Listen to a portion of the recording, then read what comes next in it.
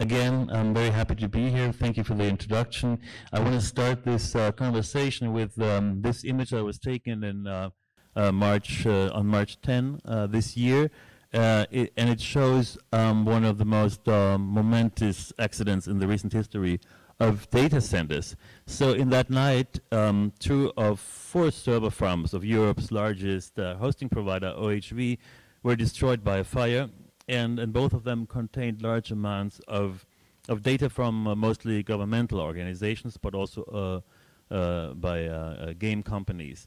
For example, the city of Colmar's website collapsed completely, and 3.6 million websites went offline that night, including those of banks and news channels, and also the French government's website.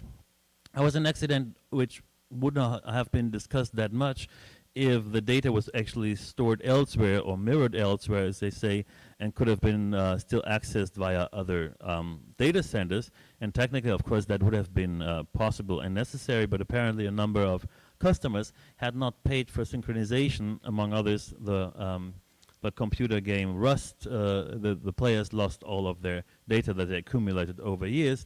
But even more detrimental were the effects on the government's websites. So you can say what went up in smoke that day was the reassuring idea that our data is stored in a so-called cloud and secured there in an almost like heavenly way, and that thanks to cloud technology, it's kind of transcended to eternal placeless knowledge, which the terminology of the cloud, of course, implies. And what became visible in that night and in these images that were published was the physicality and the vulnerability of data storage.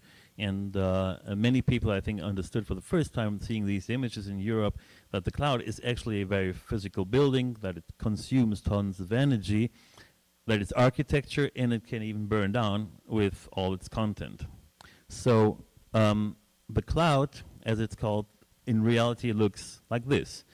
And we are currently running a research program in Frankfurt at the School of Fine Arts on the history of the server farm and also on the current interest of architects in building server farms and the ideological implications that that has. So you can say that server farms are among the most important new building typologies of the 21st century. And of course, in a digital world, they are, in the end of the day, what castles used to be in their time, the seat of power. And it's interesting that on the one hand, data centers count among the largest buildings of today. Here you see a new facility by Facebook in the desert. And at the same time, architects haven't hardly played a role in designing server farms. And you can say, while the interior of the data center with its endless racks and flickering lights is quite spectacular. It looks like Tokyo at night, and it was already dubbed as a new Sublime by some architects. The outside looks always like or mostly like a generic box. There are exceptions that we will discuss a bit later. So you can say that there's a paradoxical situation that the server farm is at the same time the biggest and also the most invisible new building typology. And we can discuss later if like fulfillment centers are a bit similar in that respect. So you can say for a very long time you only had to take a quick look at the city and you understood where the power was. You had the skyscrapers of Woolworth and Chrysler, they were like build exclamation marks and stated where the actual economic power sits. And whereas today the influence of digital platforms on business and politics is quite obvious, but these shifts in economic and political power are, of course, not longer reflected in skylines. And there's no such thing as a Google scraper or anything else like that in Manhattan. And if you look at Frank Gehry's architecture for the Facebook headquarters that I show you here, it's quite a telling example for an architecture that makes Facebook look as if it's almost a natural part of our ecosystem. So it's a mat scheme, with a nice roof garden, everything is very ecological, and so it looks like a part of nature. And in kind of a way, it is this strange combination of omnipresence and invisibility, which is represented also by that building. You can say that digitalization is driving the city as we know it into a structural crisis, and that we're facing the largest production of ruins in modern history. You can say that in the next years, the countless post offices, shopping malls, parking garages, office buildings could be empty simply because work will be increasingly relocated to home offices and production, robotized and decentralized. And of course, it's an interesting question what a city will be if consumption and work as we know it will vanish from the city centers. And this is a collage of students of mine who basically show a Roman ruin park and the ruins of shopping malls, ruins of Bjarke Ingels office high-rises, and the event of the server farm, almost like a strange army in the back. So basically, while the office tower and the shopping mall is under siege, data centers are a building typology that experiences the most rapid growth in the last years. In 2019 alone, there were over 3 million data centers in the United States alone, and over 500 so-called hyperscalers, so extremely large data centers. The largest data center in the world, operated by China Telecom, extends over 25 square kilometers near the capital of Inner Mongolia. It's a $1 billion facility with hundreds of thousands of racks and its own city for employees. So when it comes to discussing the server farm as a new typology, there are two things that might explain why it's at the same time so big and so invisible. One is pollution, because despite all efforts to achieve climate neutrality in the near future, which is a claim that Google often repeats, we are using renewable energy, etc., most data centers still consume enormous amounts of energy. So every text message, every funny video of a cat, every Instagram post that, as you know, every tweet starts a computer somewhere, and that computer consumes energy. And we have in this research a lot of material on actually where the main problems are with that consumption, but you can summarize it to the statement that if the internet was a country, it would come directly after the United States and China in greenhouse gas emissions, and server farms alone account for 2% of all global greenhouse gas emissions. An example from my country is that in the last year, the data centers in Frankfurt used 60% more energy than all 400,000 private households in that city together. So while energy and pollution is a big problem that is overlooked, partly also because we think that our data is in a very clean cloud somewhere and that there is no ecological footprint, well, that is the problem. There's even a bigger problem. And the book that we wrote together with, I wrote it with students of mine and with Francesca Bria, who was the former chief technical officer to the city of Barcelona. So it's a collective work that doesn't focus too much on the question of ecology and of pollution, but on another aspect, which is even a bigger problem to our view, which is the question of data ownership. Most server farms look like storehouses where you find also stolen goods, and that's also basically what they are. The largest hyperscaler, as the big cloud providers are called, is Amazon Web Service, and it's interesting to see that the cloud business is a major contributor to Amazon's incredible profit. So around 2/3 of Amazon's market capitalization depend on AWS, the server farm thing. And the second largest hyperscaler is Microsoft's Azure, and Google falls in third place. And you see, looking at these companies, who has also in this respect the power. And it's important to understand that these companies not only collect the data of their users, but they also build the refineries in which it's stored and valued and processed into products that are then sold to the so-called users. And it's interesting that these companies are allowed to treat the data that they process as their private property. You know all these numbers that the major digital players have achieved a combined stock market value of over 8 trillion now, and US tech shares are now more valuable than the entire European stock market, which is especially painful for European companies. But it's more important for us also in this research that, of course, such data centers are also places of predicting and manipulating people's behavior. And many researchers and theorists of the internet have impressively described how people are manipulated based on the analysis of behavioral data, and how algorithms perpetuate and aggravate, for example, racist prejudice and social inequality, and help to spread false information. You all remember that Cambridge Analytica case.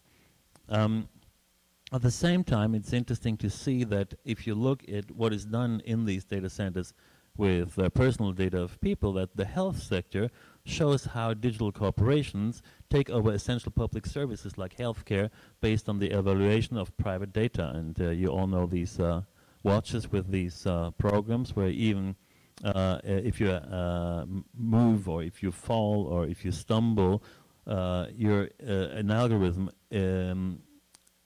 analyzes what could have happened, and you have to basically declare that you're okay. If you're not okay, automatically some help will be organized. So looking at these products, it's interesting to see that there are already around 380,000 health apps already available on the market today, and the global market value of privatized healthcare is estimated as well over like $500 billion. And it was interesting for us in the research to see that it's always said to be more efficient and people will be more secure, but when you look at how these algorithms operate and what they basically analyze, and which movements of people are analyzed and harvested, then it's quite a questionable thing. And we can't go into detail too much here, but I think also the corona crisis has shown that despite the claim that everything becomes more efficient and people-friendly, the privatization and transformation of the health sector and of hospitals into profitable assets has not led to medical progress, rather the opposite. So when you analyze what is done with the data in these server farms, it's also interesting to see that that all these robots that surround us basically delivering data in these data centers, and we have done some studies of, for example, where the data that cars collect about their drivers are stored, and who has access to this data, and that is also quite dramatic. This is an example from a new German car which analyzes the driver's behavior, and if the algorithms come to the conclusion that you're tired, you have this symbol of an ugly coffee cup saying attention assist says pause, and if you say no, but I know if I'm tired and I'm not tired, so I won't make a pause, then you might run into legal problems, because when you're involved in an accident after the algorithm told you are tired, then you have to prove in court that you were not tired. So the other side can read your car, so your car is kind of the witness of your tiredness, and then you have to prove that you haven't been tired, and then you compete with an algorithm. So that, of course, is an important thing to discuss when it comes to the question what is actually happening in these data centers, and what is done with the data, and how is this data also collected and turned against you. And it's quite a telling moment that cars who emotionally are still something where you feel protected from the outside have more cameras pointed to the driver than to the outside. So what you call a dashboard is a screen that constantly monitors your behavior, your eye behavior, the movement of your hands, etc. And all this data goes into data collection and is harvested and analyzed in data farms. So this is annoying, and in a way more dramatic even is what Rashida Richardson described in a seminal text called Dirty Data, Bad Predictions, a text about predictive policing tools and how they encode systematic racism with often deadly consequences. And nevertheless, if we all look at that, there's still a general feeling that giving away personal data doesn't cause great damage, and everybody knows it. That we say if we want to access information quite quickly, we press the accept all button and don't think that we are basically destroying forms of self-determination and democracy with it. And only recently there has been a movement called Fuck the Algorithm, where students in England protested against algorithm that based on previous grades given to students before Corona downgraded 40% of all students in England, because they said it can't be that these students are better than generations before, so we downgrade them to the level, the median level. So that was the first movement where people gathered and demonstrated against algorithms and the use of algorithms in judging these students. Another thing that we did while we were analyzing the architecture of server farms is the architecture of the other side. So Google, for example, Google's sister company, Sidewalk Lab, had proposed this idyllic vision of a city of the future for the city of Toronto. It looks like everything was done rightly. Everything is built from wood. There's a green space, and there are bicycles, and people spend their time looking at art, as you can see in the lower corner. So it looks like a paradise, but of course it's just a robot wrapped with timber. And the deal would have been that people pay with their data, and that Google will basically replace all public services like healthcare and security with private firms. So in this case, luckily, people in Toronto have stopped the project, so it won't happen. But the idea was basically that every civic right, every fundamental civic right would have been turned into a commodity, into a service, which is, of course, has never happened in the history of the city before. And this discourse is, of course, also linked to the question of what's happening in server farms, and what is done with the data if we as a society don't reclaim it. It's interesting that Toronto was an example for how also cities have given up on the whole idea of digitalization and are handing it over, luckily, to private companies, which hasn't been the case in the 70s and even the 50s, where basically server farms, the early server farms, were designed by architects, were paid by the state, and there was a culture of a public server farm that starts with the ENIAC in 1946, and which is also described in the New York Times as an aesthetic epiphany with all the flickering lights. So it was all from the very first moment that we have something that we could call a first data center, that was taking care of its aesthetic effects. And later in Eastern Europe, people were very proud of designing server farms as a part of the public infrastructure. Here's the data center in Potsdam that was built in the middle of the city, so they destroyed a Prussian dome where basically Hitler held a speech in '33, took it down and built a server farm instead to express their optimistic vision of the future. And there was a lot of imagery published of women working there on the future, and even a beautiful mosaic was showing people working on computers and working in a server farm, working with public data. The last glorious moment of a data center room that was designed as a message to the citizens that here they would start a new era in running a country in governance was when Guy Bonsiep, a German designer, was commissioned to design the control room of a supercomputer, CyberSyn, designed by Stafford Beer for Allende, where they wanted to coordinate the production of all nationalized big factories in Chile. So they had these seats that were designed quite funny, because with the right hand you could take decisions. On the left side of these chairs you would put your whiskey glass and you had an ashtray. While you were taking decisions, you could drink and smoke. This thing was destroyed before it even started to be operational when Allende became the victim of that putsch. And ever since, there was a long period where basically nothing happened in terms of design and metaphorical design and symbolic design of server farms and data centers, and the whole thing was privatized and almost hidden. And only recently, you see the advent of a new design appetite in in server farms. This is Equinix data center in Amsterdam, the biggest provider, host company in Amsterdam. And they take pride on their website in calling this an act of making the invisible visible.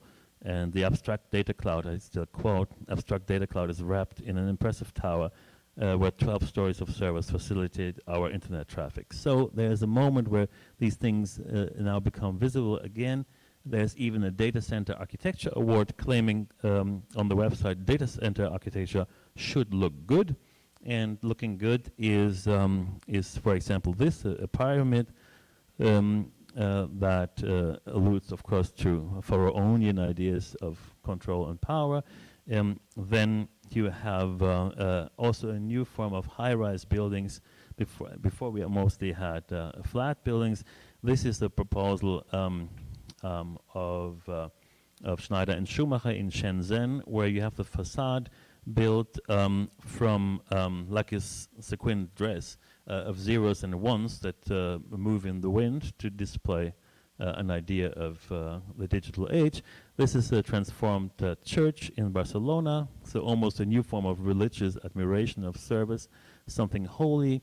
This is really one of the most annoying design proposals for the future server farm by Snohetta, a company that proposes here a server farm that is very eco-friendly. Everything is built from local stone and wood.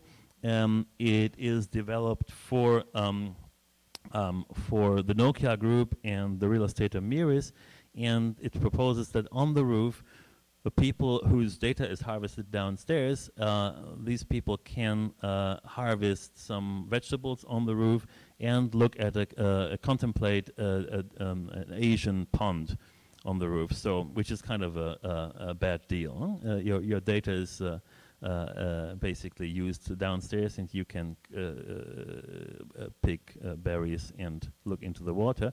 And but at no point the question is addressed who owns the data, what is done with the data. So basically you can say architects become decorators of that new form of private buildings.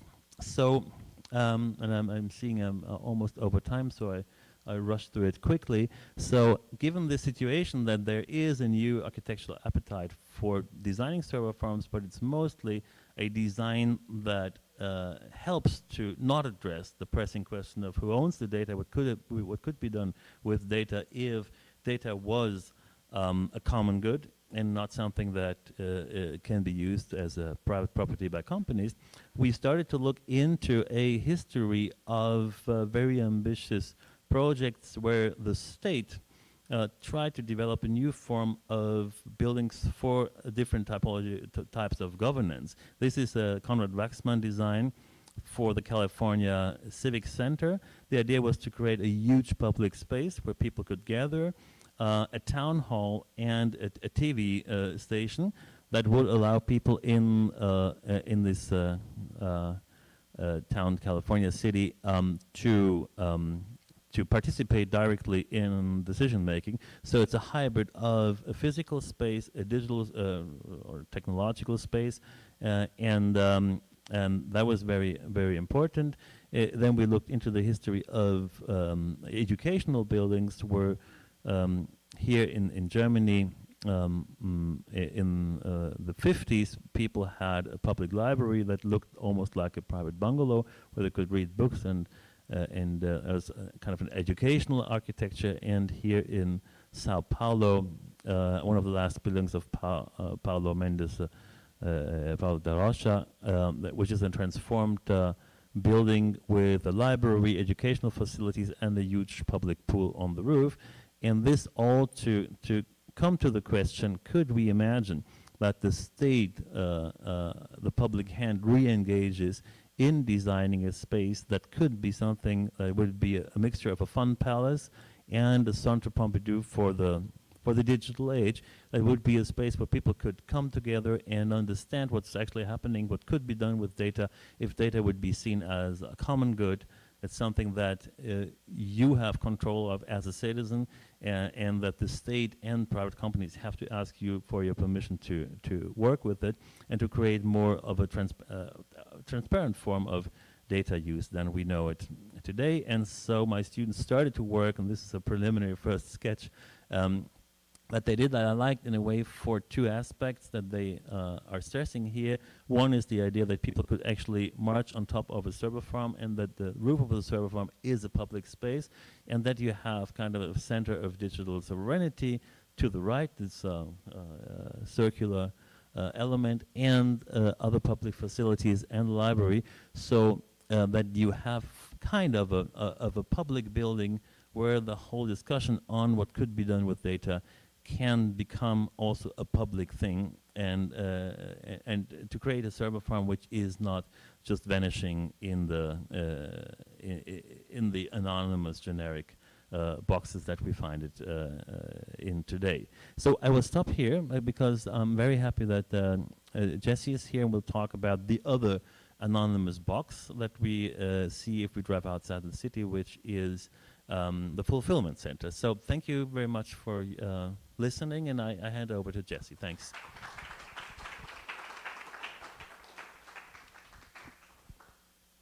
Thank you, Niklas. Thank you all for coming. Thank you to Jürgen and Catherine and the Goethe-Institut. I feel a bit like the opener following the headlining act. So I'm very grateful to be able to join tonight as a big fan and as someone who's enthusiastic about this discussion.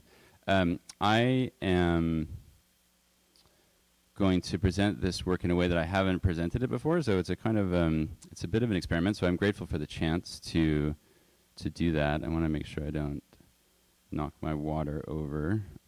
Speaking of data centers. So as Jörg mentioned, I wrote this book about Walmart and its the role of architecture in the logistical operation. And the book is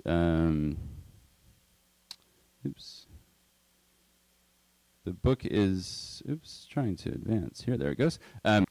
So this book is about the physical manifestations of Walmart's activities, but Walmart becomes a stand-in for a major logistical actor, which in the past few years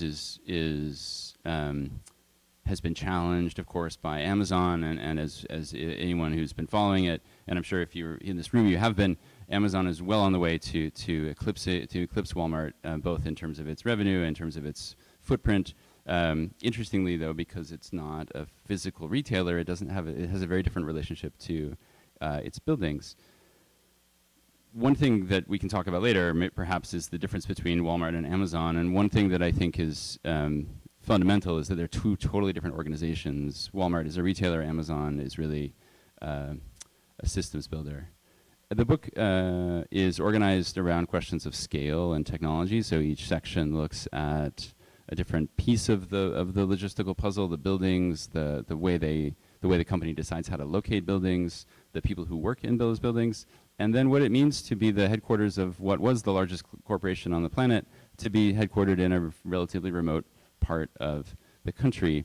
But tonight, I wanted to sort of summarize this in a very in a very kind of condensed way around a series of images, evocative images, I hope, and a series of a kind of narration that I'll read. But this is in a way summarizes some of the pieces of the book, and it begins with a claim that we can no longer read what we write, but we still celebrate the birth of this new era of computer languages. This is the happy birthday to the barcode. The barcode. This is June 17th is the barcode's birthday, and every year at this one store in Ohio where they first scanned the first product, they still have cake. And it's sort of like, to me, the beginning of this whole era that Niklas has just described so evocatively, this moment of basically surrendering to a machinic language which is written by machines for machines. This is the thing about the barcode, is that it's illegible to us humans. And it turns information into a kind of physical thing, but it also makes objects into kind of spectral things, in the sense that every time something is scanned, it produces a kind of machinic double. So every object in circulation in a logistical regime has its twin circulating through these data spaces. And as a result, as we've just seen, this new machine environment is also changing us. This is an image from a Motorola patent drawing showing an operator in a logistical building. You note, for example, his eyes are closed, he's missing a hand, and from a kind of media analysis, this is evocative of a lot of the ways that media are described as extensions of ourselves, even though we give up other sensory abilities. So we have to find ways to understand the codes that we ourselves wrote. We have to create new tools to decrypt an environment that we created. Here is a wearable scanner. And so we find ways to translate these codes. We try to keep up with the intensity of logistical environments. If you've been following the news around Amazon, you know that a lot of the discussion is around the incompatibility of the logistical systems with frail humans and the inability or unwillingness of a company like Amazon to adjust to that. This is an image of a company called, this is an exoskeleton that was designed to assist in lifting heavy objects. But in a certain way, we get merged with these environments. We become almost engulfed by them. This is an early technology called automated storage and retrieval systems, where you can see there's a human somewhere in there, and he's driven around by this crane that's moving through this high-density storage. And we have to find ways to regulate this. This is a fidget spinner, if you remember those. But I love this because the fidget spinner was sort of meant to be kind of like a tool to quell anxiety, but it's underpinned by the ball bearing, which is one of the key features of any kind of logistical operation. And as a result, we increasingly are regulated by various forms of machines around us, like we've just seen with something like the Apple Watch. And indeed, I think this kind of mechanical vision that the environment is increasingly subjected to turns its attention to us as mechanical creatures.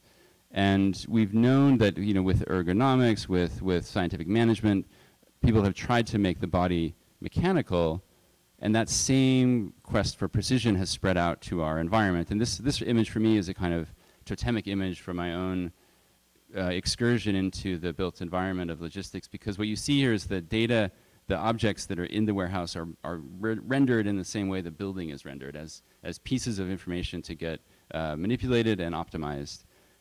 But you could argue that the more we demand the kind of total environment, management of our environment, we become increasingly incompatible with those, that we're not getting any more machinic, even though our environments are increasingly so. And so to cope, we have to conjure helpers. This is my nod to Goethe here. This is an illustration from The Sorcerer's Apprentice, where he sort of summons technology that he quickly cannot control. And these things inhabit a landscape all of their own. This is an image from Amazon's patent drawing of their robots that help to support their warehouses. All of this in support of really irrational and fickle things, which is human desire. So a lot of this is driven by, you know, our own kind of fickle and our own kind of impulsive demand. So these vast mechanical landscapes underpin this quest to satisfy desire.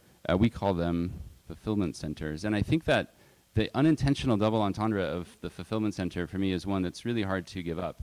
And it's low-hanging fruit, certainly, but it's fascinating to think about the twin of that language, the kind of notion that to a logistics manager, fulfillment is, of course, of just this picking, packing, shipping, stowing, all of that stuff. But from the point of view of, you know, personal happiness, fulfillment is the sort of deepest thing you can seek out. This is the good life that you're looking for. This is the eudaimonic kind of way of understanding a lifestyle that's more than just you know, impulsive consumption. And yet, this is exactly what's happening. And these create what you could see in a way as a kind of wilderness of machines, because we can't, for the most part, understand the logic that's driving them. And these systems start to get equated with machines. These living systems start to get confused. We talk about flow of goods the way we talk about the flow of materials, even though, of course, they do anything but. So there's this language of naturalizing logistics, even though it's, of course, incredibly difficult and incredibly slow. And these entire landscapes of fulfillment have emerged to enable the movement of things. This is an image of the Amazon Fulfillment Center in Robbinsville, New Jersey, just sort of north of Philly. And our environments, I think, become more indifferent to us just as our cities become increasingly modeled on the machines they house. So the imagery of the smart city, and I think these examples that we just saw are kind of hints of this, where there's the kind of fantasy of a certain way of seeing how we should manage cities, even though those things, I think, are increasingly incompatible. So Walmart was a pioneer in developing the logistical environment. I'm going to just talk quickly about 3 of their building types that are the kind of foundation of their operations: the supercenter, the data center, and the distribution center. And I think one way that I found useful to think through them was a relationship between content and form. So what passes through the building versus how the building is manifest physically, spatially, aesthetically. And so the supercenter has a fixed interior in the sense that Walmart is very precise in how they plan out the interior, but the exterior is quite loose. They develop it as a prototype that has this kind of malleable crust. So as it gets instantiated, they can change it, they being the architects of record. And this is, in a way, how the research started. I was reading an article about Walmart and was understanding that they were building buildings, and I thought, how many buildings do they build every year? And then it turns out they have to open a new building like every 2 days. And that's really astonishing if you think about the speed of that. If you're opening a 300,000 square foot building every few days, how do you possibly do that? How do you possibly control that? And this is one of the ways they do that, is through the speeding of that process. And then the distribution centers. These are the kind of core pieces of their logistical facility. This is all about content. The form is not important. It's really just the most expedient way of producing an envelope to keep the weather out, as they facilitate the exchange of input from suppliers to output to delivery onward to the retail centers. And then last, of course, the data center. This is Walmart's proprietary data center that's rendered as a bunker outside of their headquarters. And in this case, the form is quite fixed, because once you build a bunker, it's hard to change it, but the content is constantly changing, not just because of the data that's being circulated through here, but also the way in which the servers are getting more and more efficient. And one study that's now a few years old estimated that Walmart was responsible for something like 2% of the world's data because of the number of transactions that they record.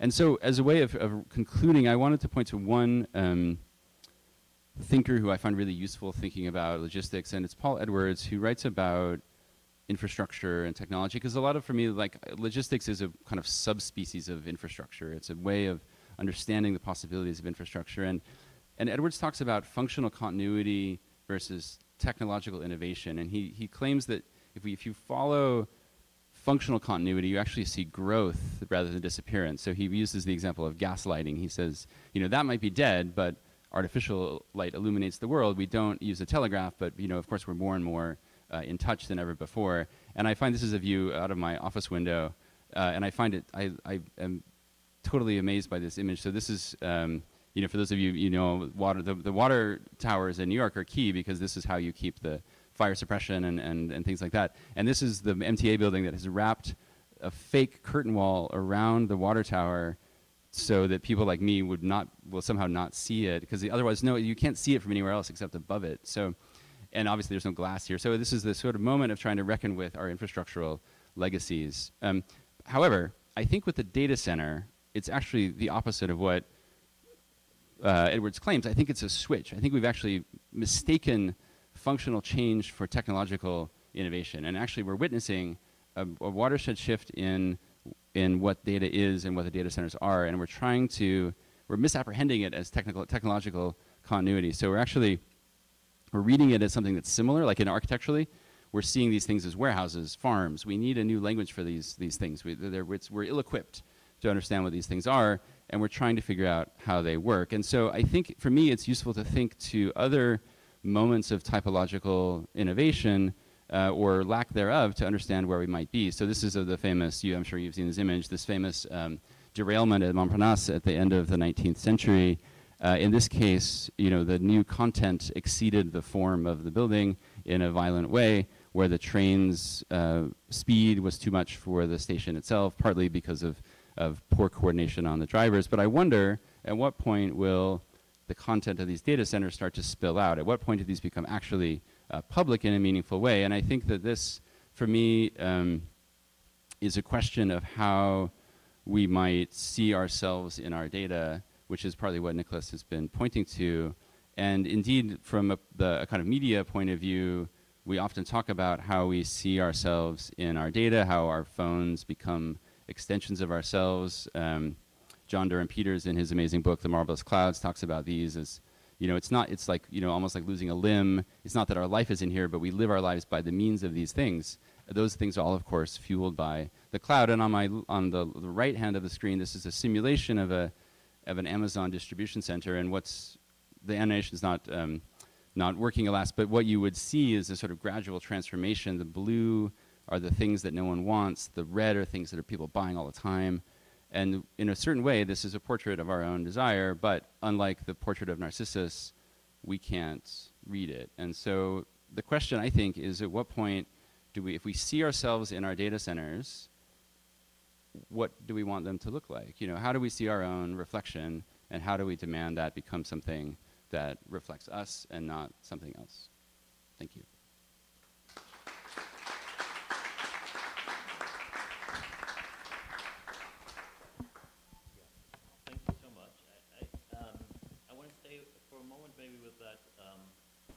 With that last image you show, which talks a lot about illegibility of the data farm. And I think that is a crucial thing, because of course a data farm per se is not a bad space, but what turns it into a problem is that no one can understand what's actually happening inside, who has access to this.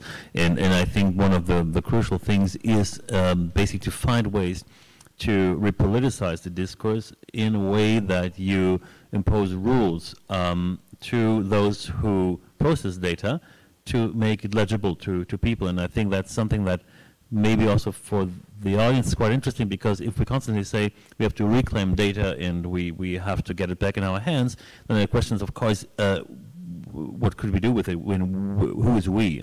And what can we do with it? And I think to understand that a little bit better, it's interesting to look into what happened in the city of Barcelona when Francesca Bria became the chief technical officer.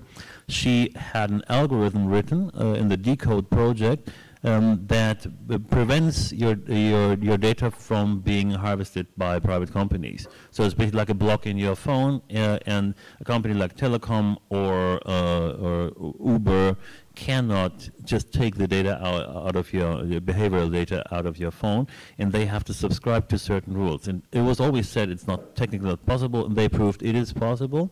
And the next step, what they did as town planners, and that's why I think in that whole discourse on the city, on digital, the city is an important place to reclaim it. They said, okay, if we have written an algorithm that prevents people from just losing their data, what can they do with their data? The city could ask the people, can we use some of your data, for example, to understand better how you move, how much water you consume? And already today, in a city like Berlin, if you ask city officials, so what is the real-time water consumption, electricity consumption, they say we have no idea, because it's delegated to private companies who have the data, and the city of Berlin gets a PDF every 3 months. And so this means that the whole city can't be governed anymore. So what we face there is a loss of the possibility of governance in a way. And what they did in Barcelona was to create a platform, a public platform called Decidim, where people of the city of Barcelona could make proposals of how to redesign the city. So the citizens became an active member of a community that was basically doing town planning. And so that shifted the whole idea of town planning to an amazing point where like 400,000 people in Barcelona were constantly making proposals. These proposals were collected by an algorithm and then turned very quickly in policy. So that is an example when the question comes up, yeah, but what should we do with that data? It's basically the question if governance is still in the hand of the people or not. But what I found interesting in the things you show us in the book is that the outside of these facilities is, if I remember it rightly, always quite generic. So fulfillment center is always mostly a white box. Is there any change? Because in the design of server farms, there's this new ambition to express power simply because there's such a competition for people who should put their content there that you have to advertise your server farm. Is there a similar thing with fulfillment centers, or will they ever stay white boxes? I think that well, first of all, I think that I mean, it's a great example from Barcelona, but I appreciate the connection to the role of architectural representation, because it seems to be one of the questions at the moment is the role of architectural representation vis-a-vis a kind of civic imagination. And so that as sort of amazing as that. I mean, the Barcelona example is a great one for thinking about, like thinking really brilliantly around the data itself, but then the kind of, you know, architectural equivalent of that remains something that's still being sorted out. And so the question of, I think, the fulfillment versus data comparison, I think, is interesting around the way the kind of market is structured for those things, where a lot of the, like in the big sort of, like with Walmart, all of their, for the most part, their fulfillment centers are in-house, and so they don't have to, there's no branding, there's no differentiation that's necessary. They don't have to compete for the hearts and minds of clients, whereas I think in the data sector it's increasingly important. And that, someone described it recently as there were these different phases, but that now it's in the kind of sexy fortress phase, where you have to be strong, but, you know, also seductive and secure, but, you know, inviting somehow. And that, I think, for me, is also where the kind of historical relationships are interesting around the emergence of different typologies that were once not public. Like the bank was never imagined as having an interface until eventually it started to get articulated as a place where the public would go, or the library, you know, potentially also one of those things that was imagined as a storehouse, and hard to imagine why anyone would need to go there. And so I think for me, I'm wondering, Niklas, in your case, is if you've seen other evidence of the ways that not just like that's an example, sure, where, you know, the public can kind of be on top of it, but, you know, are there moves? Is there a way to think about the data itself as being meaningfully public? You know, will there be a way to think through what the kind of access of it is? And it's tricky because the nature of the interface is not, you know, aligned to that. Yeah, I mean, I was basically interested in the connection of the physical space of the city and what happens in the so-called digital revolution, because we see that the whole idea of the public space is put into question by what we experience right now. And the question is, what could be a new form of public space? And there were certain, like, heroic moments in the history of the welfare state where forms like the Centre Pompidou emerged as a space of collective education, collective experiencing of culture. So this was all focused on the idea of culture. And the question that came up in the seminar that I'm running in Frankfurt is, isn't there an appetite to go somewhere in a physical space to learn with other people what could be done with data?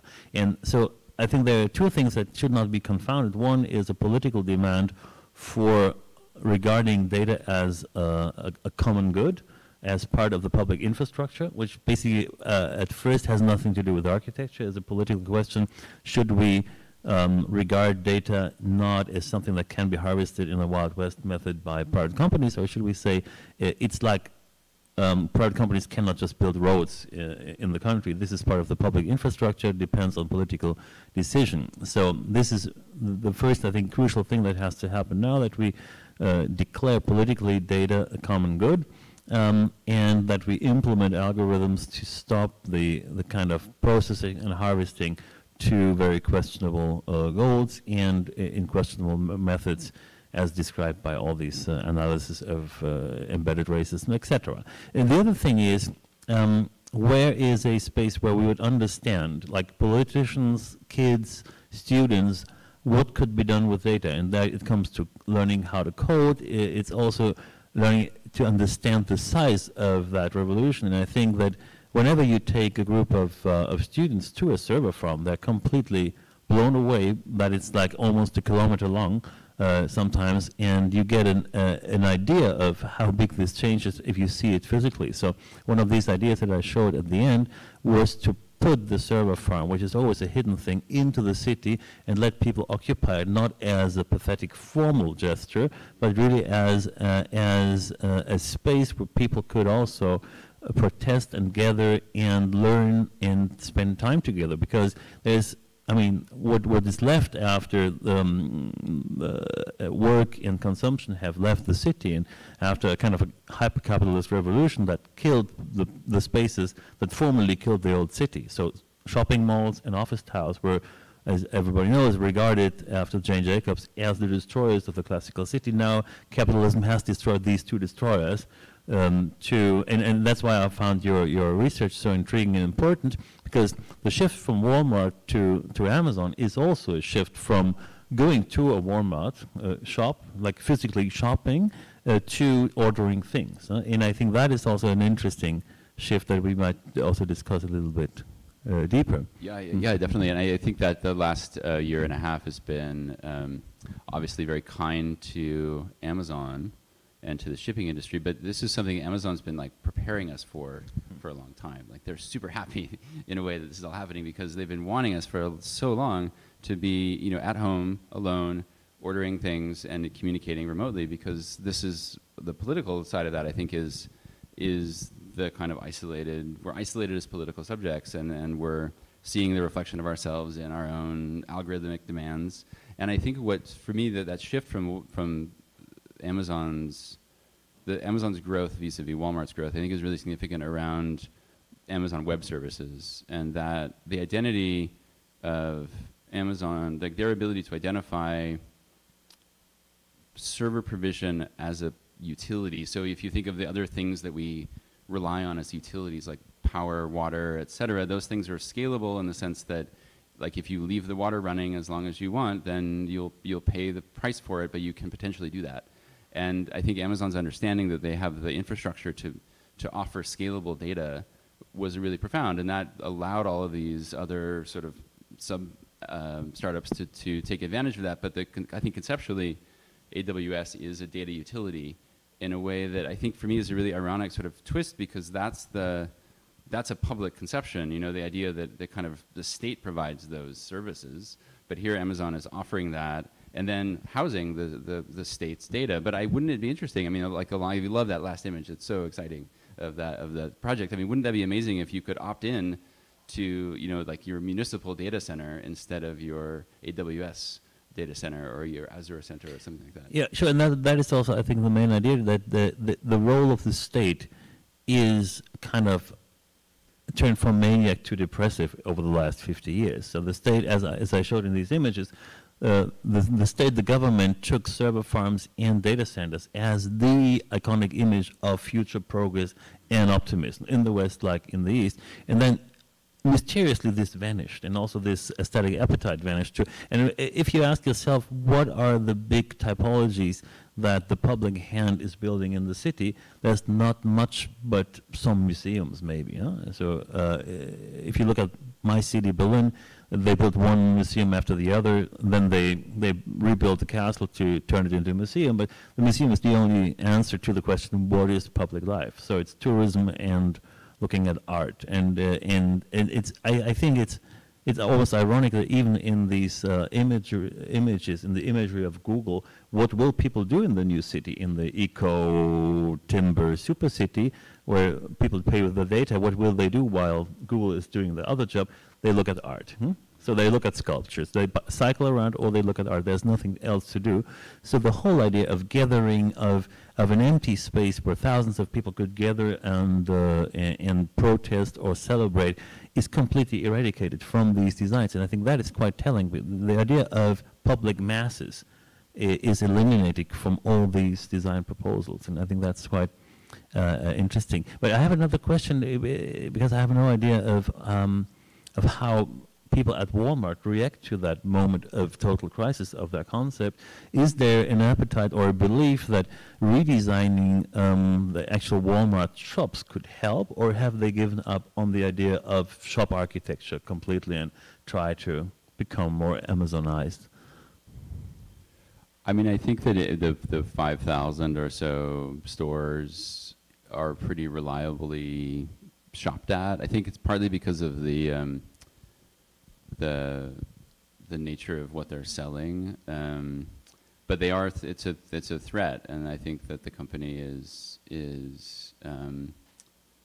trying to catch up through the kind of equivalent online services that Amazon is exceeding. But I think at the end of the day, Walmart is another it's a species that will, I mean, they're two totally different organizations. So I think you can compare them to a degree, but at the end of the day, like Amazon is busy building systems, Walmart is a brick and mortar retailer, and so I think their days are numbered in that sense. Like I don't think they're going to have a dramatic reinvention. Yeah, but I think it's such an interesting moment when such a big company faces sudden death almost, and how they react. Do they try to copy Amazon, or do they still pretend that the sensation of going to shop physically is something that will save them? And I think that's something that is also reflected in the current discourse in the city, where predictions range from like systemic optimism to apocalypse. Huh? And those who believe in the city as a space where we will meet always say, yeah, but people want to meet, they want to go shopping together. And I wonder whether this is reflected in strategies at Walmart, or... I mean, potentially one thing to keep in mind with Walmart, like they never believed in the city. Like they don't believe in the city. Like that's even like Walt. But they believe in physical shopping still. They do, yeah, they do. yeah. And so that was their sort of gambit, was that you could put a store within a 20-mile drive and people would go there and buy food for a week and at like cut rate and go home. And I have a sense that those habits die hard around getting things like produce and things like that. So I think that and there's a different kind of economy to Amazon in a place like New York than in distributed parts of the center of America. So I think that their model, has a resilience, has a robustness to it that will kind of weather this a little bit. Like I don't think it's a sort of cliff, but I don't think that the Amazon sites, are set on a different target than Walmart's are. Mm-hmm. Mm-hmm. Yeah, it's interesting because in both cases you have a question of what happens to the typology, and in the case of the server farm, it's clearly, I think the basic question is, will there be a new culture of public server farms run by the state with the promise of making data processing understandable, legible, and transparent? I think that is the main thing, and then the question is, will it translate into a different typology of architecture too? Well, I think this is, for me, what's so exciting about what you're describing is that there's a kind of political imagination, a kind of infrastructural imagination as citizens, where you acquire new habits. Like these are new skills that we need to be able to participate. And I think that example, like your kind of analysis of the Sidewalk Labs drawings, are so apt, because this kind of distracted leisure class that's just like cycling and looking at art, it's not the kind of, it's not a sustainable form of citizenry. And so I think this is such an interesting question about how to develop those kind of civic practices, and the challenges of doing that when something seemingly kind of complex and illegible as vast systems of big data. And so the kind of translation, and I think architecture is a fantastic medium to translate those possibilities into space. And so I think this is a wonderful way to describe the challenges we have to meet. Yeah, and also I think it's important that you have an architectural response, almost a formal response, to the effect that we are running into a situation where basically some people will be able to afford certain fundamental rights like privacy and the right to be left alone, and others, due to their socio-economic situation, have to accept all these immoral offers, like Verizon and other companies offered a discount on phone calls if you accept personalized ads. And so basically the most vulnerable people in a society are almost forced to take every reduction and sell their data. So, but what they sell is basically an unalienable personal right, and that is, I think, a moment where basically elemental civic rights are turned into commodities, and I think also architecture should have an answer to that split in the society. But I think, Jörg, you thought we should open the discourse to the public, which we're happy to do. So maybe there are questions. Thank you so much, Niklas and Jesse, and that's exactly the idea. So thank you so much for the inputs and for the conversation. We would like to open it up to you. So if you give me a sign, we've got the third microphone. A second, I'll come to you and would ask you to quickly introduce yourself and then pose your question. And if you wish, it's like either directly to Jesse or to Niklas, or if you want both of them to answer, it's like then you can say so as well. First question is up here. Yeah, my name is Ariel. I had a question. So I think one thing that I was struck by both of your presentations, and obviously kind of the internet and data topic more broadly, is the kind of question of centrality versus decentralized. And I think there is the idea of the internet, that it's like very decentralized, and then you started with this image of showing that how centralized it is. And I was interested also then how you were talking about this kind of political question. And so thinking about these kind of contradictions between decentralized and centralized, and how that relates to political questions. So thinking about do we need a strong kind of state? Do we need to nationalize? And also at the same time, what are the possibilities for decentralizing to kind of democratize that way, and how you think about kind of those political questions? Yeah, thank you for the answer. I think it's an extremely important point, and of course there is some hope, because in the future, because there's so much complex data that has to be processed very quickly locally, we will have a moment when we have still these hyperscalers run by big corporations, but we also will have a decentralized network of local service. And also some of the research we're doing is on the question of, could there be local data centers run by the state, like small public libraries in small towns were, that collect data and that interconnect without being connected to a central big server farm, which always is endangering the data to be harvested by these companies. So decentralized data is a technical necessity in the coming years, and it could be turned into a political asset to fight this tendency to concentrate power in certain places. So I think the question of decentralized data is really, really important. You want to say? I think it's such an important point, and it's one of the things that's that makes the topic so kind of slippery, because of the kind of misapprehension. I mean, that example, the sort of first example notwithstanding, but the kind of 2n+1 ideas of data redundancy and all of the challenges of visualizing packet switching, and however data is sort of pulled apart and recalibrated and reconstituted, makes it impossible to sort of say this is where that thing is, or usually, except for the fire, which is, that example is amazing, because it seems like it kind of puts a lie to all of the stories we hear about decentralization.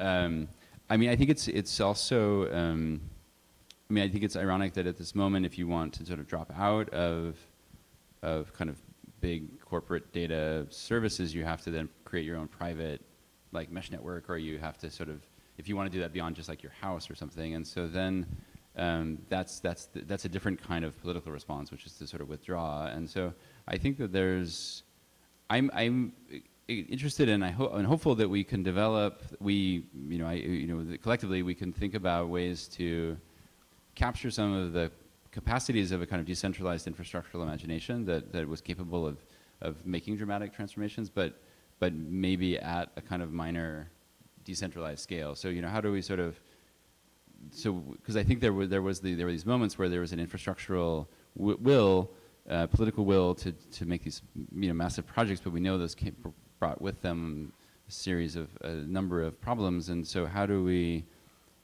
not give up on that idea of a kind of larger imagination, but manifest it through smaller scale interventions or decentralized interventions? So I think that's where, for me, actually, I learned a lot from looking at the way Walmart does it. It's not that I mean, they're totally centralized from a planning point of view, but they kind of decentralize their building production through these architects of records who basically are given a recipe and the go ahead, and then they modify them as needed, and then they build them. And so I think that there's some ways to kind of redirect that potentially.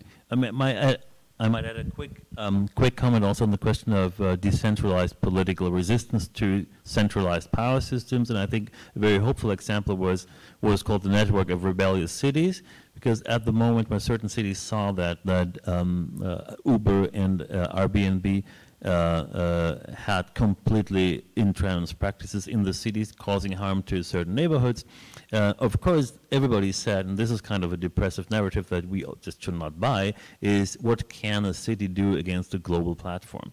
And the outcome was that, of course, the resistance of San Francisco and of Amsterdam against Uber and Airbnb was hard to manage. But when all these cities connected to the so-called network of rebellious cities, which is Barcelona and Copenhagen and New York, is I think also part of it now, just a network of cities where the mayors connected to impose certain rules to digital platforms, then all of a sudden it became a thing for Airbnb. If they're not present in like 50 cities with over 1 million people, then it becomes something which is detrimental to their business model. So they have to accept certain rules. So it shows that very quickly, by connecting local bottom-up efforts to resist the impact of platforms, they could create powerful tools beyond national and even global borders. And I think that was an interesting and very hopeful example of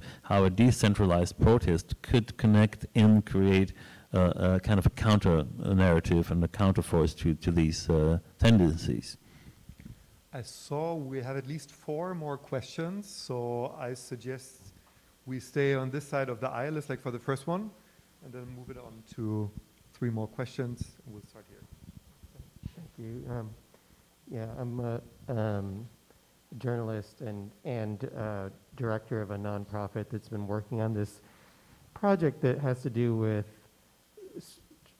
trying to imagine another global planetary future of, or system of governance that would take advantage of the technical capacities, among other things, offered by new forms of logistical, information, data, scientific knowledge, social scientific research about how we function, what motivates us. And one of the questions is, could there not be a kind of global governance that is both hyperlocal, connected to, in the same way that the sophisticated logistical systems draw from very individualized and hyperlocal sorts of systems, motivations, to drive a system of global governance that is capable of, for instance, handling world crisis, environmental crisis. Mm-hmm. And are there examples of non-profit seeking, primarily, apart from Wikipedia, systems like this that could be models? Yeah. Do you want to? I think a very telling example is what is actually happening in the healthcare systems and the health sector. That after the experiences of the pandemic in Europe, there's a growing concern about what has been done to healthcare by platforms who turned healthcare into an asset. And I think by renationalizing certain forms of healthcare and by declaring them a basic right of the people, you avoid what had happened, that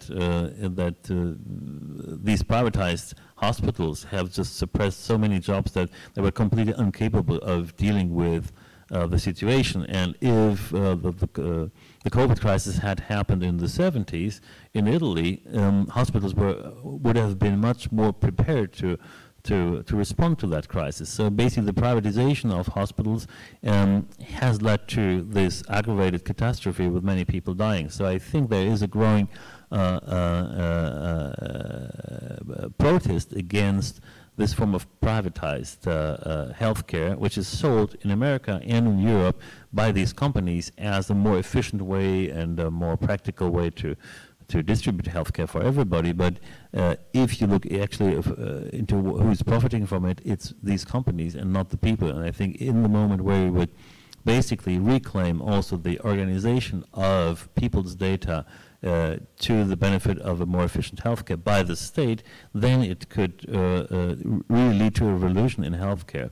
And then it's important that, of course, the sensible data is not harvested in a way that is detrimental to self-determination and personal rights, but it's much easier to negotiate that when the state runs these programs and programs these algorithms than if it's done by private companies who sell your very sensitive information in a totally irresponsible way and participate in the destruction of the healthcare system. And so I think that is just an example of how it could work if you would regard data as a common good that is organized by the people. Then you could develop new forms of healthcare. You could develop a less efficiency-driven way of also acknowledging reproductive work and having a different take on the social justice. And so that is the hope. If you would basically reclaim data and turn that into the basis of a political restructuring of society, then we are at a very positive point in history, yeah? Because this is an enormous asset, and if we harvest that in a critical political way and don't let it go, it offers a real potential to create a much more efficient system, efficient in the sense of beneficial to the people and not to the companies. But I think we have to be very clear about that this is an either-or option. I would just add, I mean, I appreciate the question around the role of motivation and understanding motivation, because it seems to me that one of the things that's happening there, or connecting to what Niklas is just describing, is it has to do with the way that value systems change and the way the value systems are constructed. And it seems to me that in the past year and a half, as something like logistics, data, these things have been in the news cycle in a way that they haven't been in the past. And I'm optimistic that because of that, there's a growing awareness of the role that all these privatized systems are playing. And there have been moments of resourceful reinvention where people are finding ways to connect a surplus here and a deficit there. But I think more what it's revealing to me, at least, is the brittleness of so many of the systems and the kind of fundamental incompatibilities because of what you might call kind of upstream specificity, that the specificity of these different supply chains are just not compatible with each other, and as a result then it becomes really difficult to overcome those without thinking about compatibility at a higher scale. But I'm encouraged by things like the New Zealand well-being budget, for example, as a way of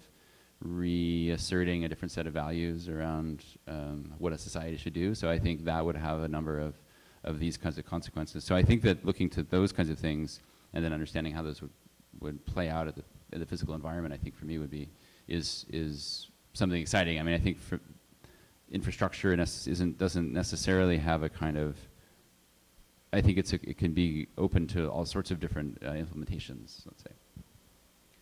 We had 2 more questions. If anybody else has questions, give me a sign, please. Then we can kind of wrap it up. One more question there, one more there. So I suppose if you guys, we do 2 questions, a second, then followed by 2, you answer in combination, and then we do 2 more to wrap it up. Is that okay?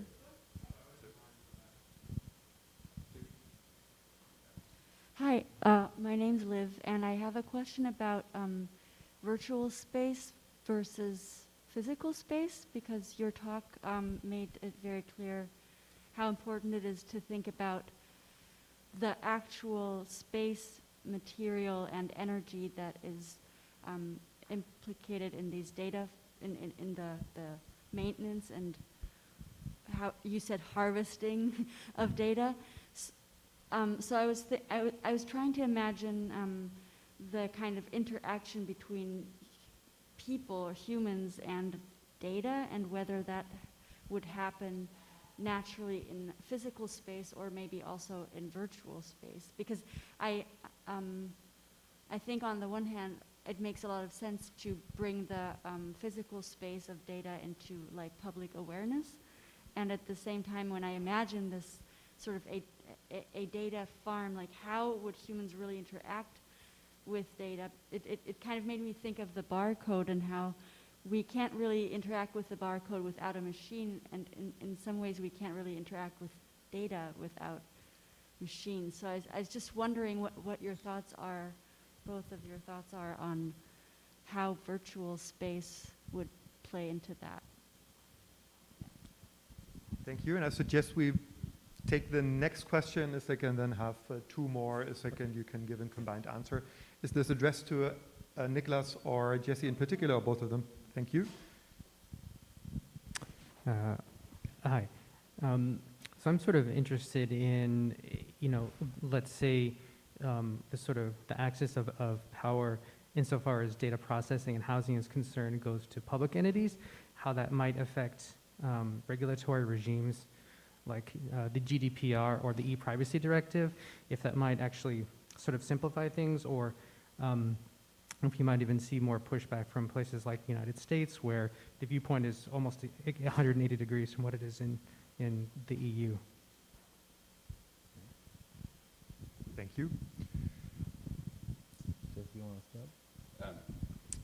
Well, I mean, I think to the first question about virtual versus physical space, I mean, I think that's, yeah, I mean, this is certainly one of the challenges of nourishing that kind of imagination that could help us understand how we could interact with this. But I mean, even I think I think with something like Walmart, I think to some extent Amazon also, there's already that detachment. It's not virtual space of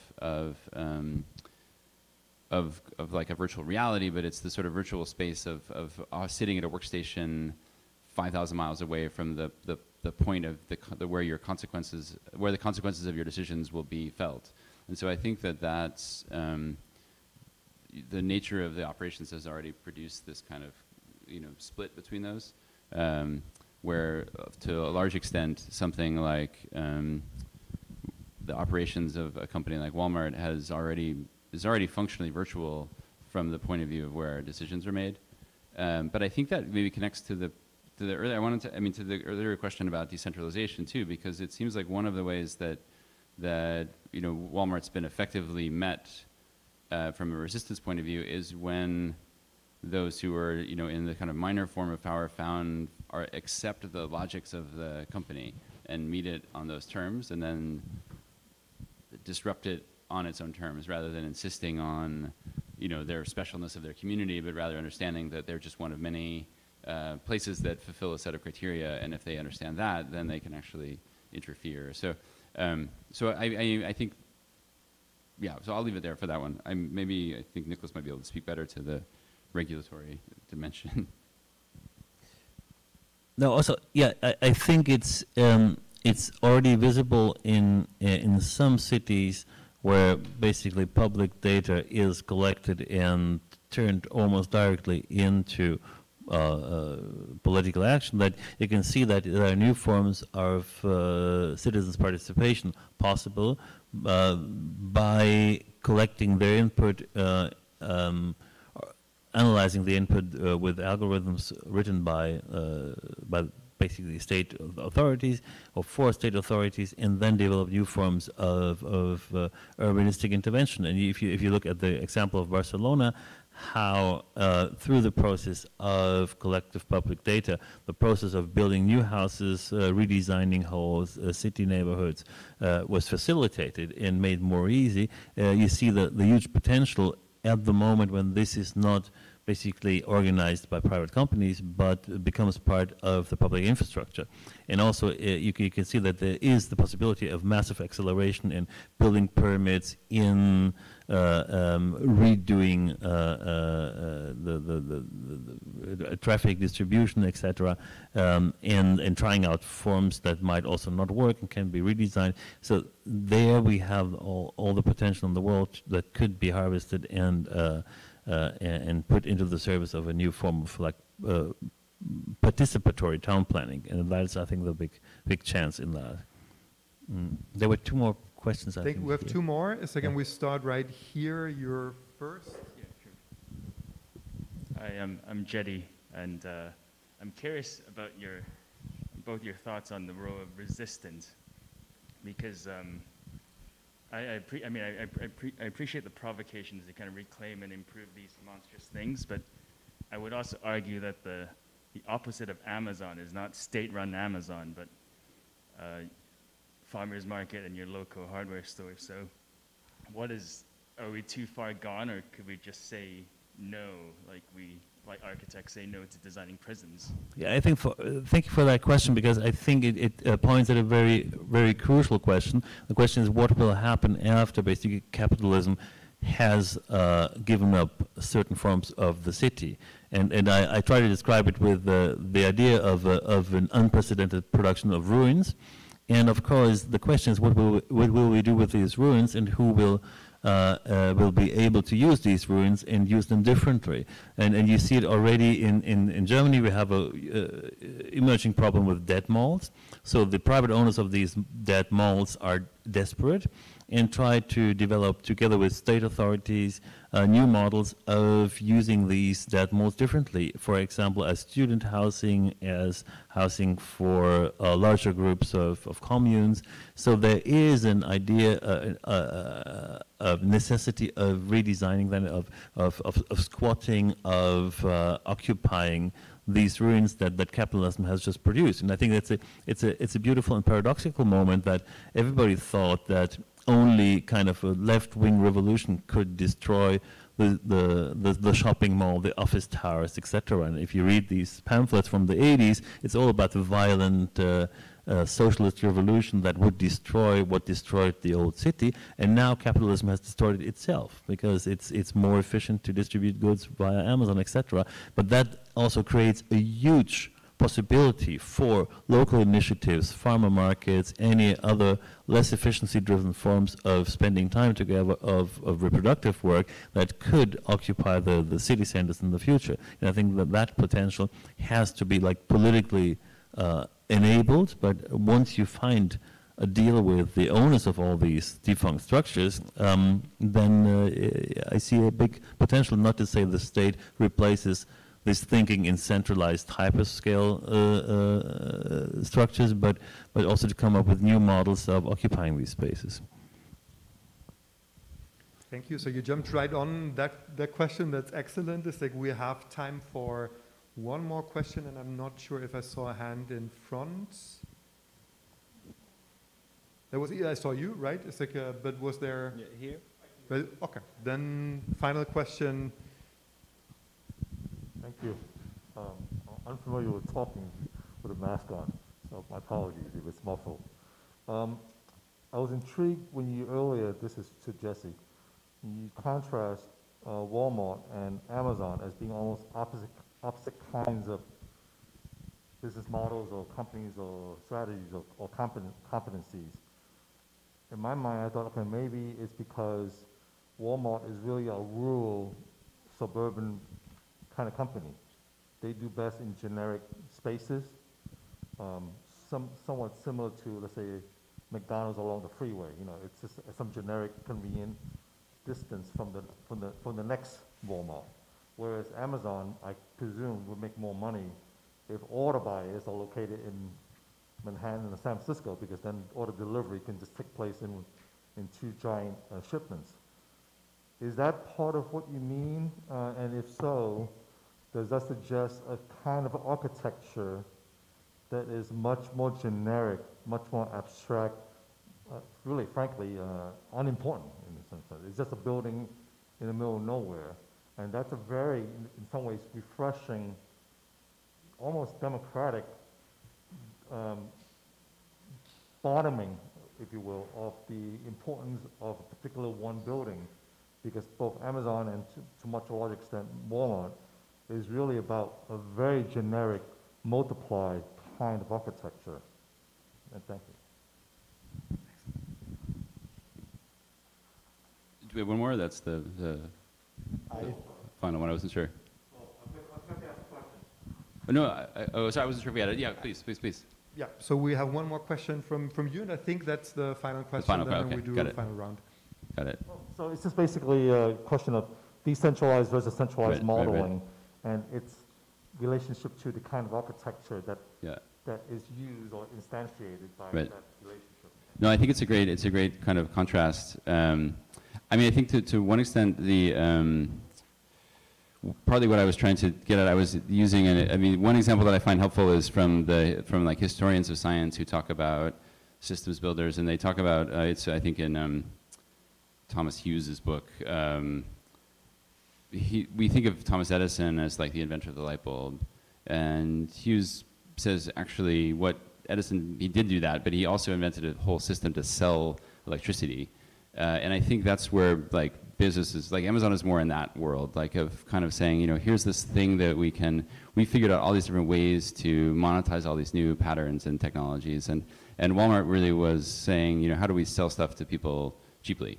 And so I think that's where the kind of like the scope and the ambition is different. And so I think that's where I see them as kind of as two different kinds of things. I mean, one really is a retailer that achieved a certain scale through a counterintuitive attitude to location and an ability to capitalize and quickly economize on logistical technologies. But then it kind of plateaued, where I think something like Amazon, I think it's just important that we don't call them retailers, you know, like basically like it's, I mean, as Niklas was saying, like AWS is like where they get all their revenue, you know, to some extent, and we hear a lot about, I mean, they're of course like expanding dramatically. They, you know, doubled their workforce during 2020. There's just like staggering levels of growth. And so they are, of course, increasingly playing that retail function, but it's just one piece of the operation. The difference, there's a real estate question that you're talking about, which is connected maybe to Jetty's question around the value of these things. I mean, in conversations I've had with people who are building data centers, often the land is the thing that's valuable, not the building. And so you're right, I think, to point to the genericness of them. And I think that's what's so fascinating, because it confronts us with all our own habits and our own assumptions about why a building is valuable. I mean, data engineers from Google describe them as computer-sized buildings.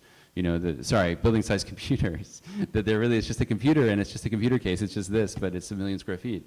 And so that's a very different attitude to what a building is. And I think that's why, though, we're at a moment of typological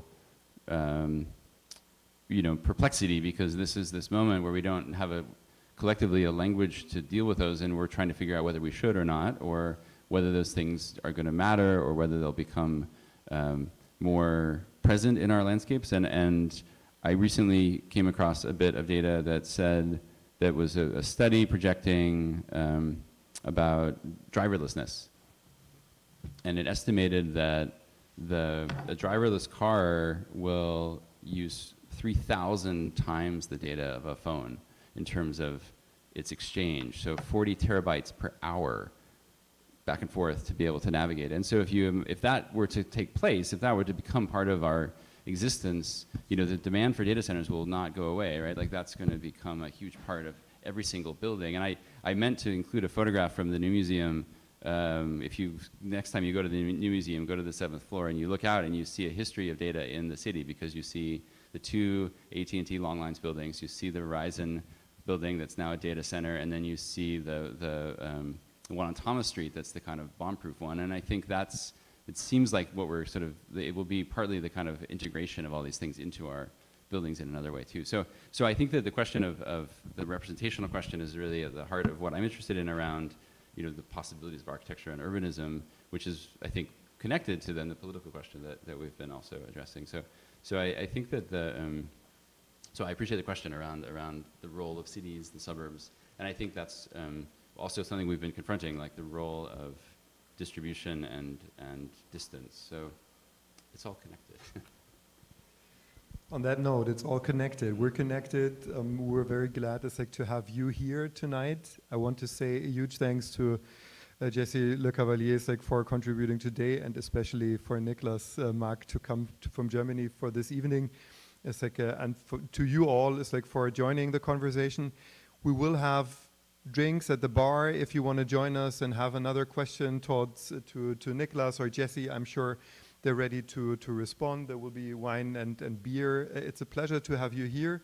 I would love to draw your attention to the series that this event was part of, which will actually, we were talking about public spaces and utopia during tonight. It's the next event will be on Monday the 18th with Ilya Troyanov and Benjamin Kunkel, 2 writers, 1 American, 1 German, and they will talk about utopias, and there will be the discussion about urban spaces and public spaces and their role for democracy with the Architectural League and with 2 urban planners and architecture critics from Germany, Doris Kleilein and Friederike Meyer, and Mariana Magilevich. So we're very happy if we see you again at these events.